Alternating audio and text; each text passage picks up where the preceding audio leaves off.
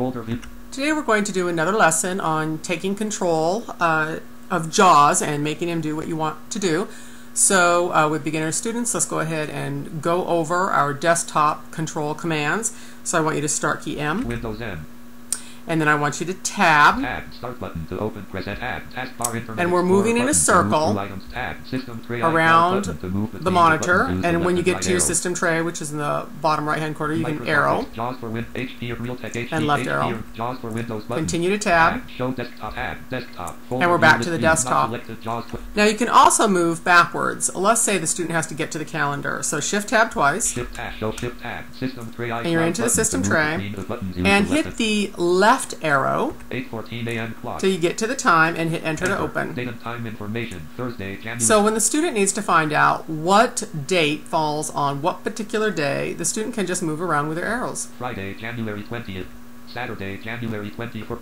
Saturday, January 28th. And if they need to go into the next month, they can continue to just hit their right arrow. Sunday, and the months February automatically 1st, change, 2012. which is a really nice feature.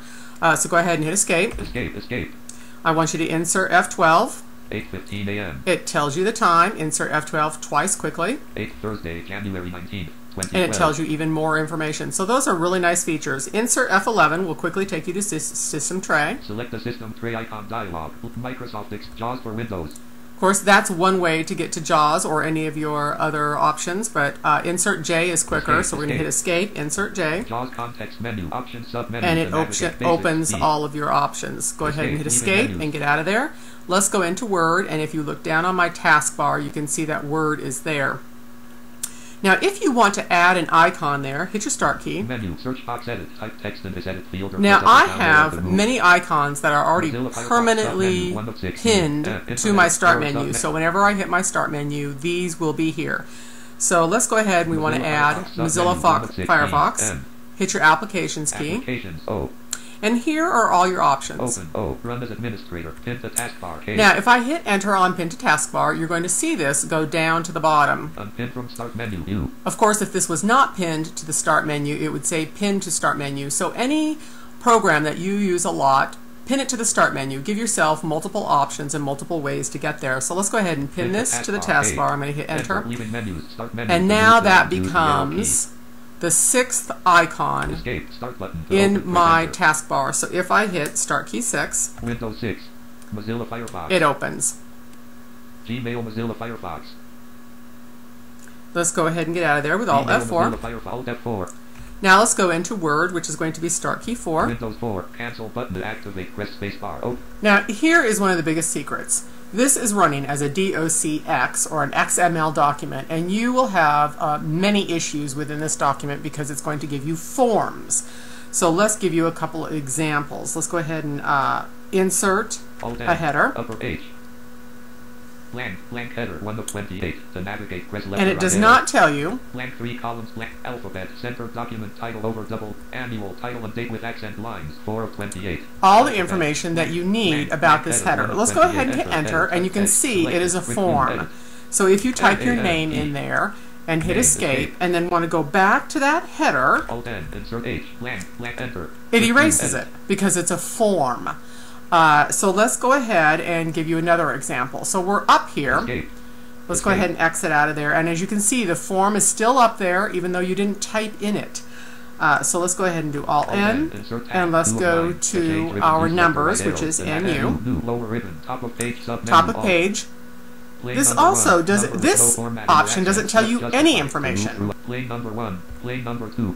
just tells you play number 1, play number 2. So you don't even really know where you are at. Hit enter, and once again, it is a form. So if you want to add your name to it, 1, 2, 3, 4, 5, you could. Escape.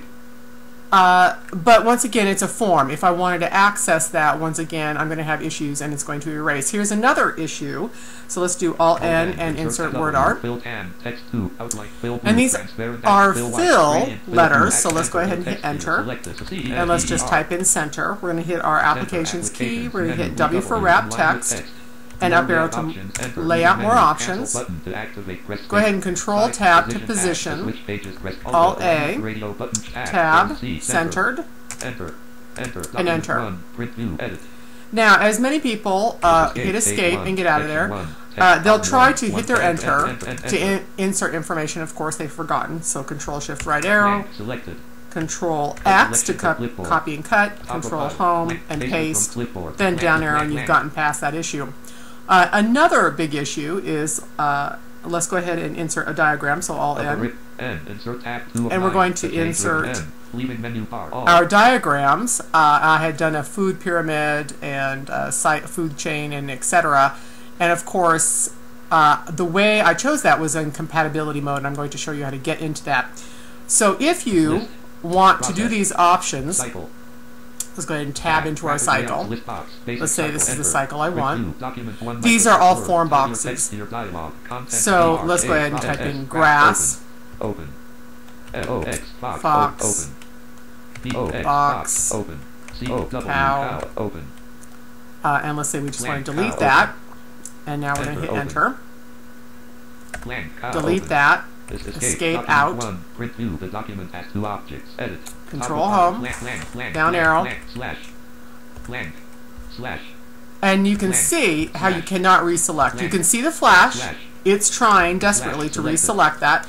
It can't, so you have to do a Control-Shift right arrow, and then you have to tab around to get to your objects, hit your applications key, and then format your object that way. So it's a lot more technically difficult than if you go into compatibility mode. So let me show you how to do that. Escape. And we're going to do Control N. We're going to do Alt F. Now hit T for your options, hit S for your save, and do Alt F for your Word documents. If you just go down to Word 97 2003 document.doc and hit enter, now tab again, close your Word. No, don't save this, I'm just Alt F4ing. I'm going to open again, start key 4. Cancel button to activate, press spacebar. Microsoft Word document. Document 1 compatibility mode. Compatibility mode. That's what you're listening for. Now, let me show you how much easier it is to use 2003 commands. So you're going to do Alt V and H for your headers. Control R. Now, the blind person is taking complete control of this, and of course, your talking software is telling you everything. So name. 1, 2, 3, 4, 5. Let's insert the page number. So we're going to do Alt I, U. There we are. Right. Inside. Outside. I want centered. Enter. Document 1 compatibility mode. Print view. Edit. And now it's centered. Of course, I would put everything to the right align. Anyway, you can down arrow into your footer. Let's go ahead and do it again. Alt I, U. Where do I want it? Let's go ahead and put it to the left. Enter. Escape twice. So the talking software will talk absolutely everything in compatibility view mode, and of course you won't get those form fields. Let's do the word art. So Alt N, W. And now you can see the true word art that is available. Hit enter. And there's no guessing by the blind students. Let's go ahead and type in center, tab to OK. Now you can do Control R to right align, Control E, Control L. Far easier. Let's go ahead and center that. Let's hit our applications key, up arrow to format. You can change your colors there. Let's go to size. Alt H, let's change that to 200. And hit enter. Hit escape. And so that is just far, far easier to move around. Let's do a diagram now. So we're going to do Alt N. And now we have our simple diagrams where it's going to immediately pop you in right to where you want to be.